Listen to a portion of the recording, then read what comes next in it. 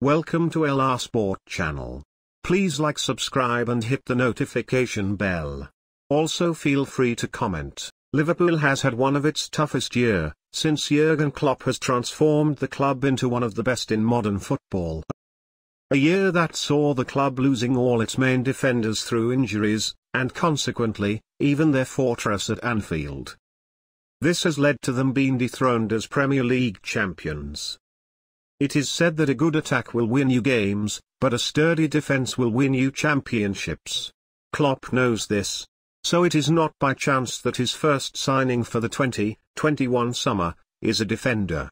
Yes. Ibrahima Konate. According to the Echo, the Reds have triggered Konate's release clause at Red Bull Leipzig. It is understood that the player has already agreed personal terms, and has passed a medical. Konate has expressed his delight at becoming a Liverpool player, saying that he will be playing for one of the world's biggest clubs. But what will he bring to Liverpool? Let's have a look.